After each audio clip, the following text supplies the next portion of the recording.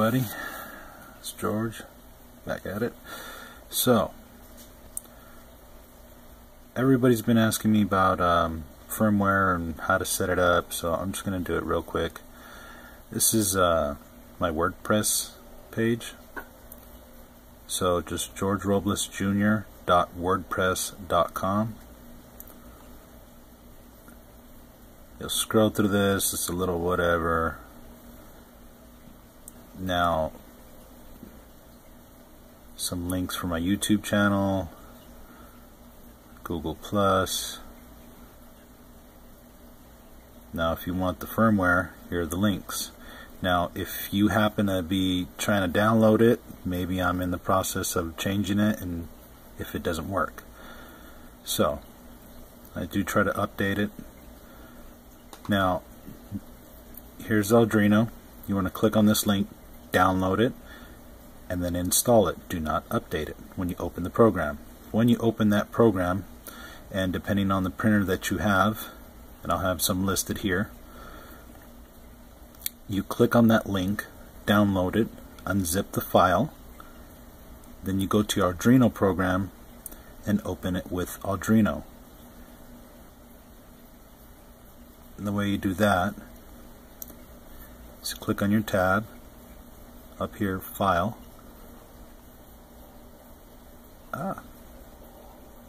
Open,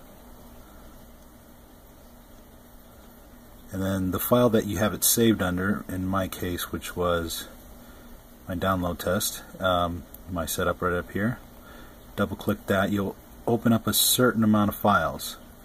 The one that you're looking for is this one right here, which ends in INO file, GT2560 INO file. You double click on that, and your Arduino should open up to another window with that sketch. Give it a sec. Actually, it's not going to open up because I already have it open. So I'll open up another one as an example.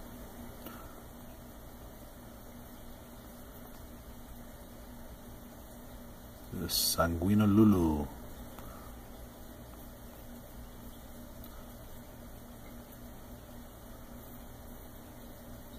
INO file again. There we go. I'll maximize the tab. If you ever make configuration H right here, you can scroll down. Right here where it says define custom Mendel name, you can change it. Characters. It'll take you somewhere sometimes if it's too long, and usually where you see that line +1, you can go up to +11, I think, or 19. I can't remember which number it was. I can put my store address on there almost, except for the M. So anything else that you would change, for example, thermistor settings, they're right there. Scroll down a little more. PID bed control, which you may not want to use if you have ramps. I'll be doing a software for that one, or firmware for that one, excuse me. If you need to invert your direction of travels, right here, but in most cases this will work just fine.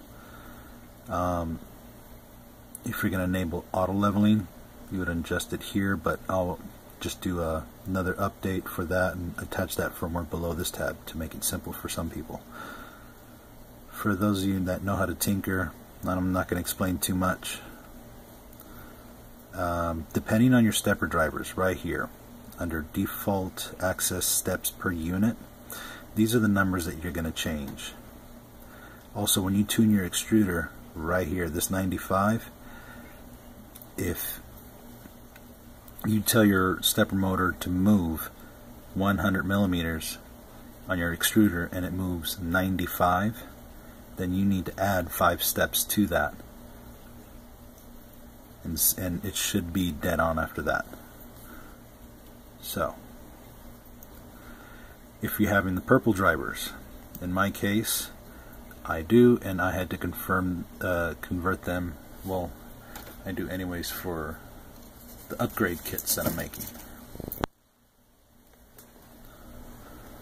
Which are these. So it's a left-handed extruder. I'm going to include a second longer barrel, and you're going to have the purple drivers on here, so you get 1/32 of a step, 2 jumpers, and this is if you want to convert your Sanguina Lulu or Prusa Pro B into a Pro C, and this will extrude 5 materials and you'll end up with an extra barrel. For those of you who just have the Prusa and you have the main connections on a ramp, this will work with it. And for those of you with the power connection already, that's the type that's on there. So this is one type of kit. I'm doing another one with ramps 1.4. More on that later. Back to the firmware. So in those packages I had to double the steps. So for example, 95 became 190, 2560 became 5120, 78, 74, I can't remember. I can't do no more math. My brain's already fried. So additional features, if you want to program your PLA constants or your ABS constants in here, you can add them in here.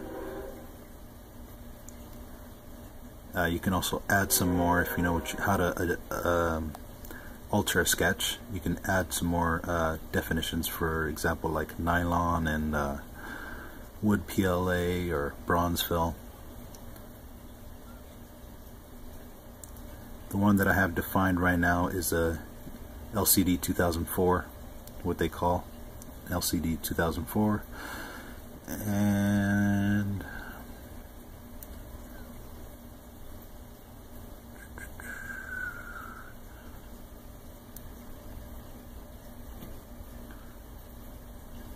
for those of you with the ramps, I'll be doing some adjustments down here with the servos. Right here, these numbers, you're going to be adjusting for the position, the number of servos, and then you're going to do some adjustments up in the auto leveling. So, more on that later.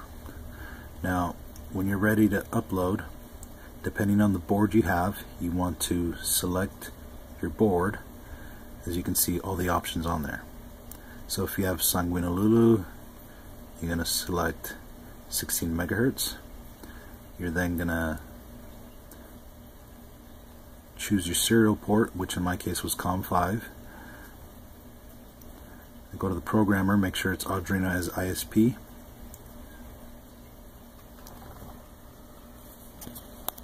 Can't see the verify button.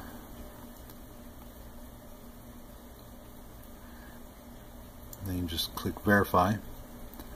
Verify the sketch always before you upload, just to make sure there's no problems. Of course, when you upload it, it'll verify first and show you any problems there.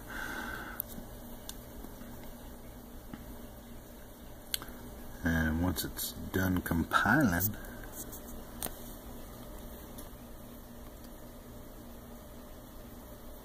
there we go. You'll see the compiling sketch.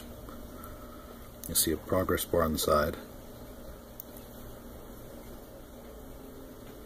Once that's complete, you'll see a binary number count at the bottom. And it'll say upload complete. If you had clicked on the upload tab,